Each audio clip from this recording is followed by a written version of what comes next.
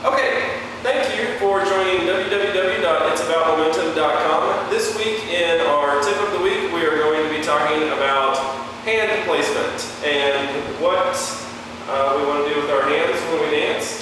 So maybe you can just go out like social dancing, you might see a little bit of this guy's hand on the girl's lower back or a little bit lower, you know. That's a no-no.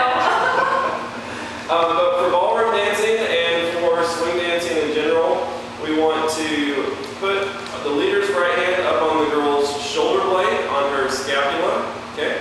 And for the girls, Followers, you're putting your hand a little lower than the shoulder where guy's bicep is. mine's right here. Right, yes, it's here. You use your thumb and your middle finger to kind of hang on.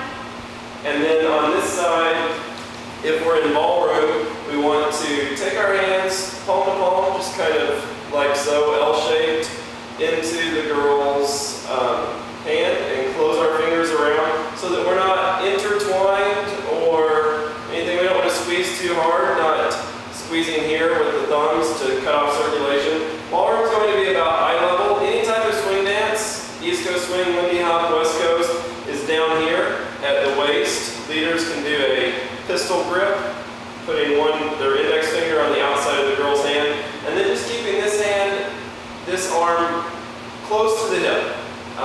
For some dances it might be a little wider out, but as a general rule it's going to rest here on the hip. And then back to this hand for a moment. The leader's fingers can point down, which if you keep your wrist straight will raise up the elbow so that we're not down here. We can be a little bit more relaxed in swing than we can in ballroom, but notice that Janie, as a follower, keeps her arm against mine the entire time so that we don't have this space in there.